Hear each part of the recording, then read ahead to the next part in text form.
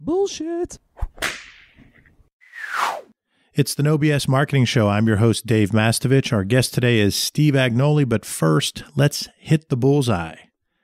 It's natural to look at sales data, call reports, closing ratios, and other sales metrics on a regular basis, but it's important to remember that who you market to is different than who you sell to. Who you market to is different than who you sell to. One example is your employees. You need to focus on your employees as a key target market. In episode 1, Steve talked about how important it is to communicate with the employees in his team, on his team, and across the entire organization. Companies need to realize that employees are a target market. They impact your brand and your sales. You need to educate and motivate employees so the marketing-oriented ones can help your cause, and the average ones have a neutral rather than negative impact on your marketing, messaging, and branding. If you're not developing clear employee marketing campaigns, you risk the dissemination of misinformation. Employees are going to talk and tell stories about the company. You want to provide them as much information as possible so they can tell the real story rather than an inaccurate one. Remember that if you don't provide a clear message, they'll make one up. And that goes for policies, procedures, interactions with companies and clients, talking to their friends. You need to provide them the real story so they don't just make it up. Another key target market is referral sources, proving that who you market to is different than who you sell to. And I'm not talking just about healthcare, where referral sources are a common thing. Every industry benefits from referrals by people who believe in the company, product, or service. Make referral sources a clear target market. Track them diligently. Ask current customers for referrals. Ask vendors and strategic partners if they refer to you and why or why not. Use Net Promoter Score, which has them rank on a scale of 1 to 10 how likely they are to refer to you. And listen and adjust. Then market your message to your referral source target market. Employees, referral sources, and many other target markets prove that you might not sell to everyone, but who you market to is different than who you sell to. In order to hit the bullseye, you got to remember that who you market to is different than who you sell to. The No BS Show is brought to you by Audible.com. Get a free audiobook download and 30-day free trial at audibletrial.com/nobs. Try a book like The Creator's Code, The 6 Essential Skills of Extraordinary Entrepreneurs by Amy Wilkinson. Great book. Creator's Code, The 6 Essential Skills of Extraordinary Entrepreneurs, author Amy Wilkinson. You can download it for free today. Go to audibletrial.com/nobs for your free audiobook. Over 180,000 titles to choose from for your iPhone, Android, Kindle, or MP3 player. Our guest today is Steve Agnoli, Chief Information Officer at Reed Smith, a international law firm. Steve's responsible for firm-wide IT strategy, systems and technology operations, process improvement, and support for growth activities. Companies Steve served as CIO were recognized as top 100 companies internationally by CIO magazine for using IT for positive business transformation. Steve was also named the inaugural Global CIO of the Year by the Pittsburgh Technology Council in 2005. Steve, welcome to the show. Dave, it's great to be here. Thank you very much. Steve, I guess a couple of things. First is hit the bullseye targeting. I talked about who you market to is different than who you sell to and how important that is. Your thoughts? You know, in my business, we do have a big marketing component, or sale. I guess it's not sales, but marketing component, let's say. And that is that we have to prove value all the time to our internal users, and in our business to external users, our clients. And so, you know, the industry these days has a lot of alternatives. There are optional other ways to do IT. And so we as an IT group have to prove our value to our firm because they have options. And we want to make sure that the job we do is the best job that's possible and way, way better than any of the competitors in that space. So we have to market ourselves. So it's not just, you know, keeping the trains running or the technology up. It's proving the value of having us there because of our knowledge of our business, and making that clear, communicating to our senior management on a regular basis as to what we've accomplished, how that how that was done and why that matters. And we also have a component to be able to reach the marketplace and say, our firm can provide these extra value adds from a technology perspective that are good for you. It helps the overall business. And so we're kind of engaged in marketing, maybe not in the traditional sense, but certainly in getting the word out and keeping that word out there as to what we can do, what we provide, and why that matters. And I think that's important to talk about on this show, which really focuses on leadership, communication, messaging. As a leader in technology, you know and you live the communication mantra. And I think that each industry has its own stereotype, whether it's accounting, finance, bean counters, marketers, schlocky salespeople, IT, techies. No matter which discipline you're in, you have to be a strong communicator as a leader. That's absolutely right, both internally and externally. Because you have to keep your team motivated. You have to keep things moving forward, certainly. And nobody likes to work in the dark. Right. So you have to do that internally. But I also think there's a huge component, even for, let's call them internal functions, which, IT or accounting, HR, et cetera, you could call it that. There's an external component to all of that as well. And you need to prove value, either incremental value or direct value, revenue producing type value, either one.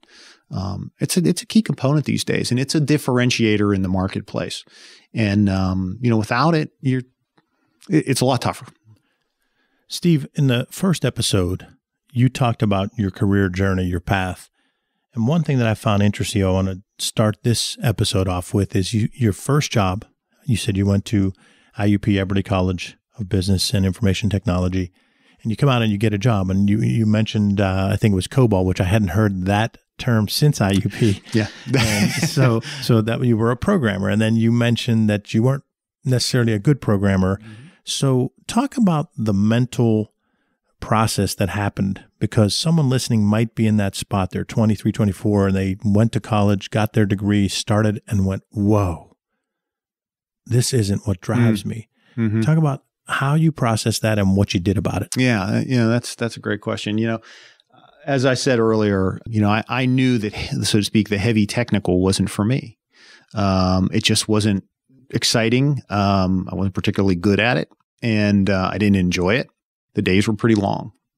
But in those circumstances, be they meetings or interactions with others, I felt differently about those kind of things. And so I kind of put two and two together and almost did a little inventory and said, okay, what do I like and what do I not like about this whole working for a living thing?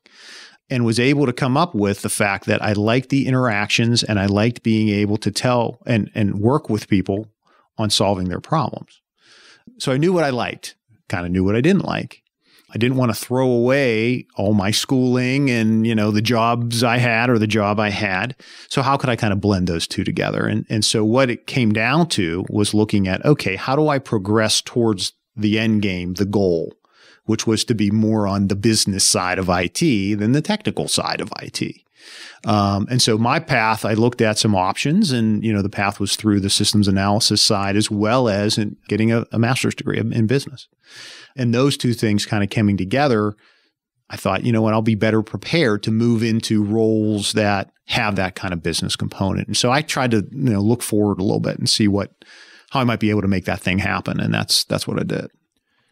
I think a key takeaway is whether you're in HR, whether you're in operations, IT, finance, your point about saying I wanted to understand how to apply the business side of that rather than the technical side. The same could be said of someone who's in HR right now, mm-hmm. being an HR person that's an HR specialist or whatever, and they're focusing on one task of recruitment or whatever. They can apply your same lesson. Absolutely. And learn the business side of it and become a leader. And I think that's an important takeaway.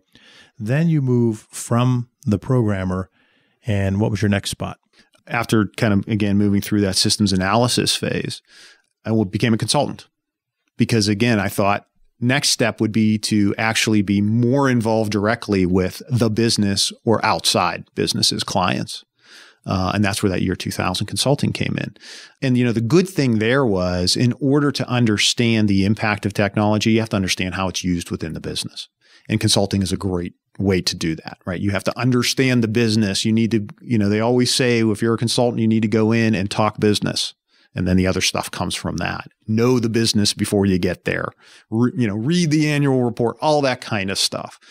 And I think that, through that consulting experience, that was kind of a really a launching pad into the business side of things, because you start to think about things differently. You start to think about, how does the business use these things? What the impact of that versus how does this thing work?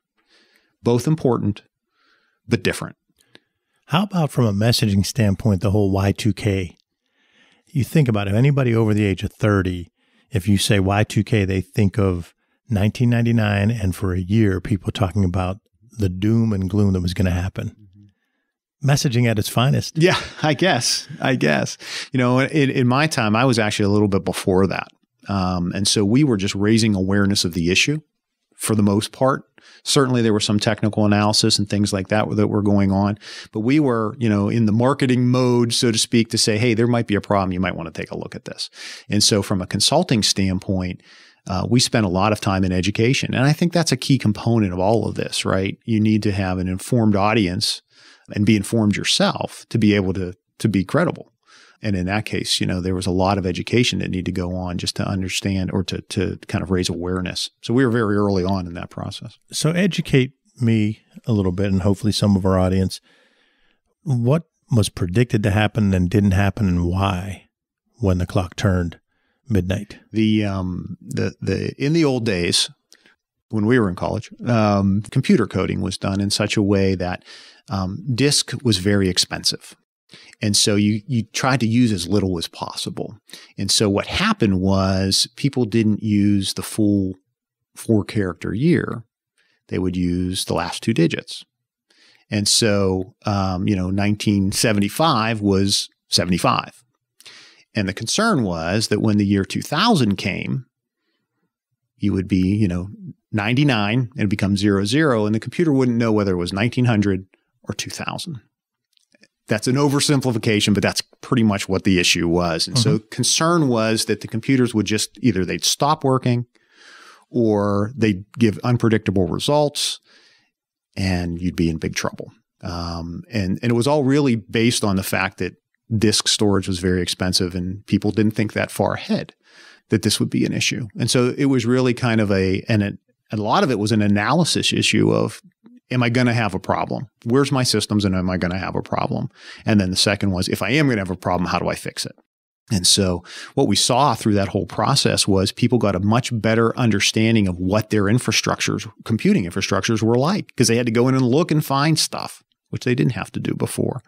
They kind of took things for granted. Now they had to actually go find it, test it. And in many cases, you saw a lot of upgrades being done because people thought, well, I might have a problem. I better just get new stuff that doesn't have this issue built in.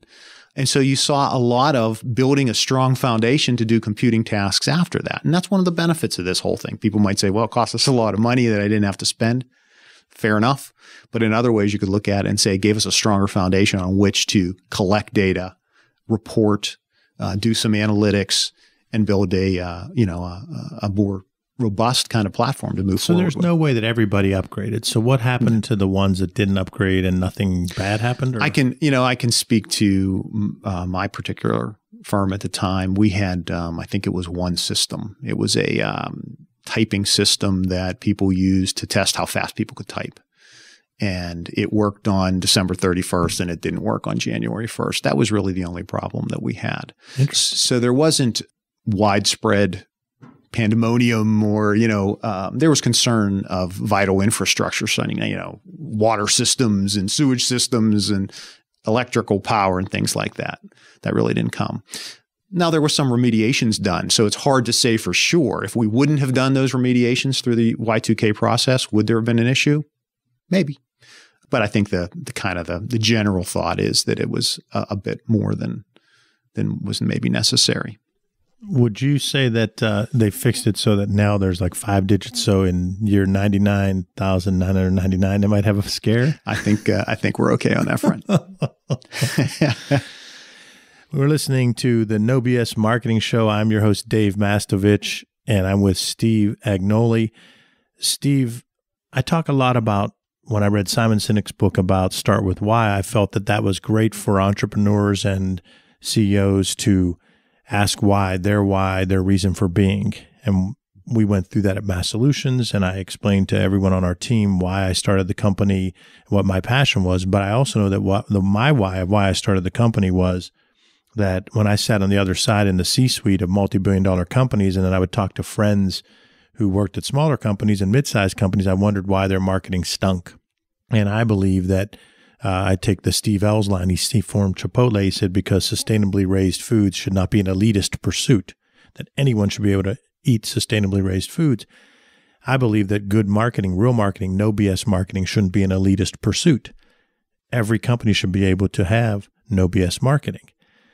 That's my why, but my customers sometimes don't care about that. They just have their why, and that's their reason for buying. So I say there are two whys: your why, your reason for being, and their why, your customer's why, their reason for buying.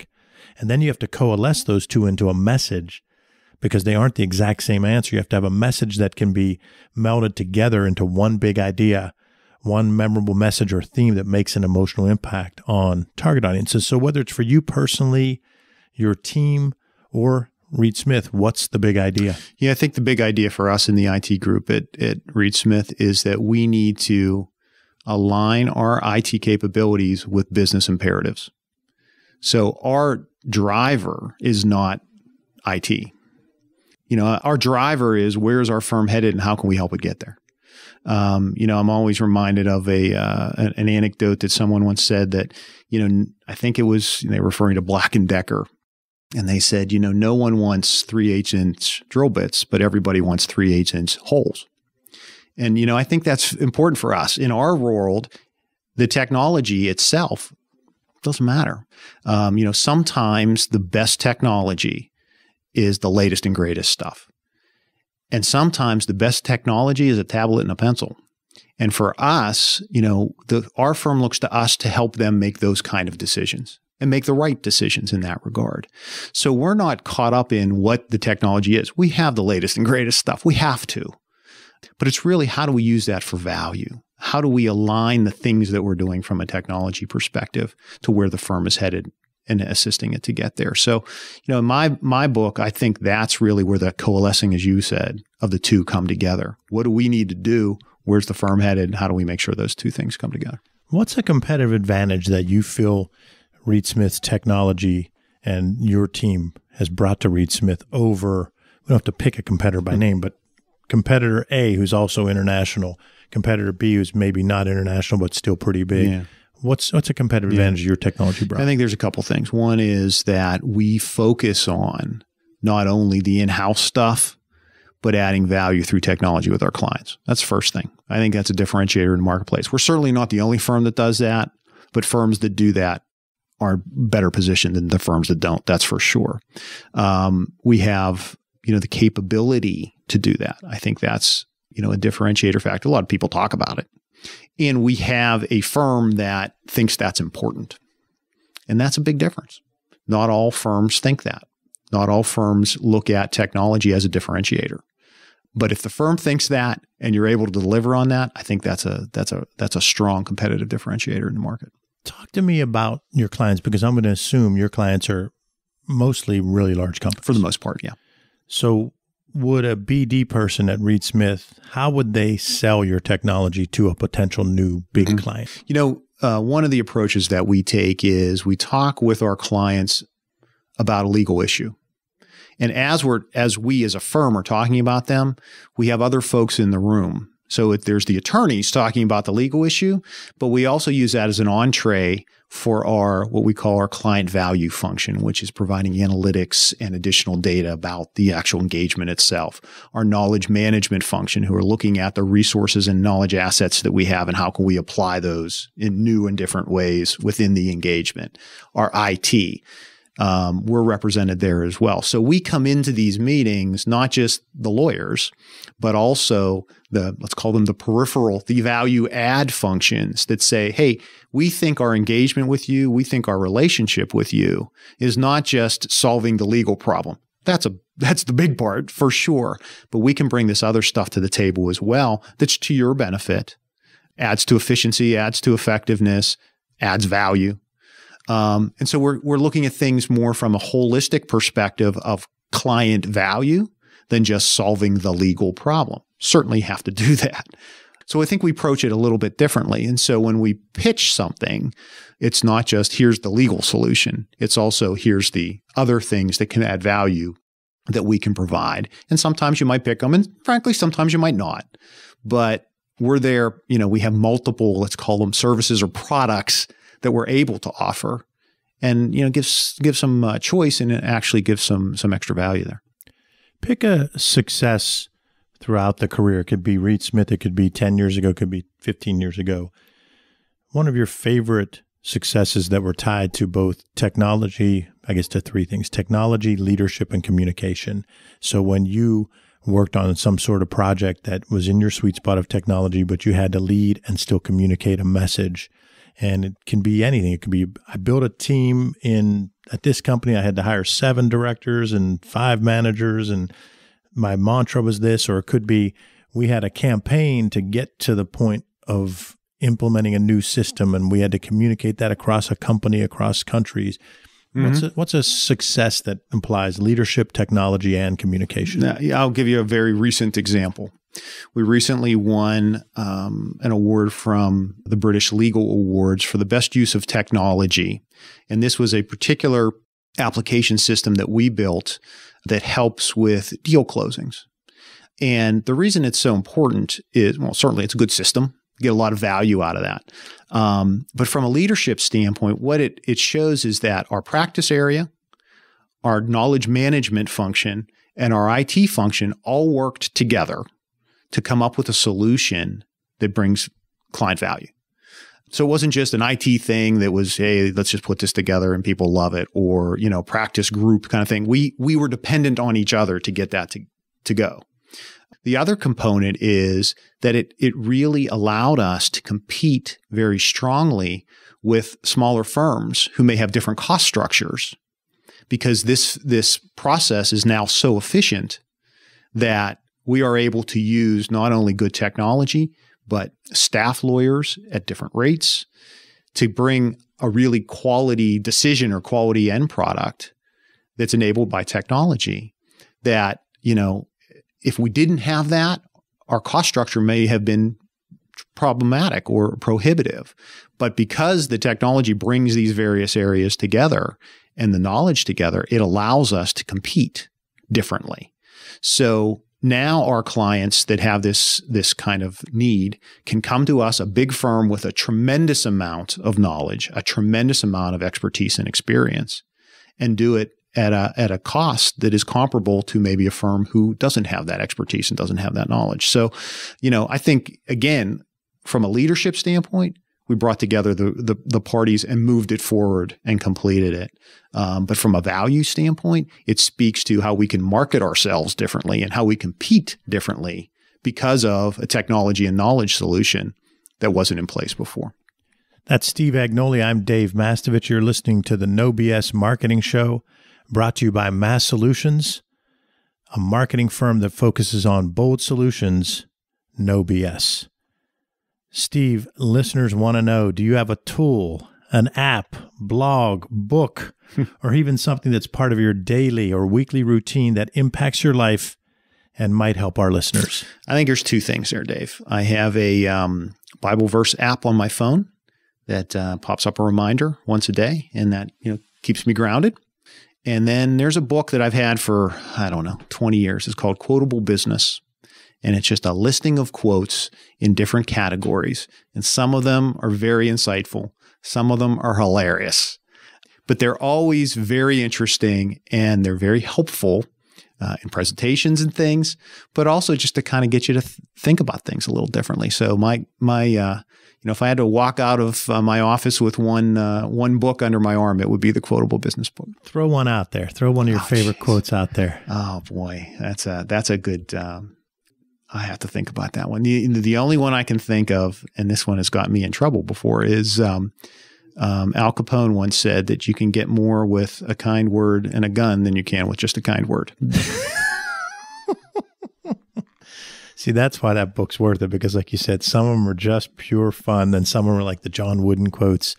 I get a lot of these quotes come to me because I do a lot of coaching. So I'll get newsletters and so forth, and they have all these quotes from John Wooden and Pat Riley and Phil Jackson, and a lot of the sports quotes are always pretty good, but I love when you get a funny one like that.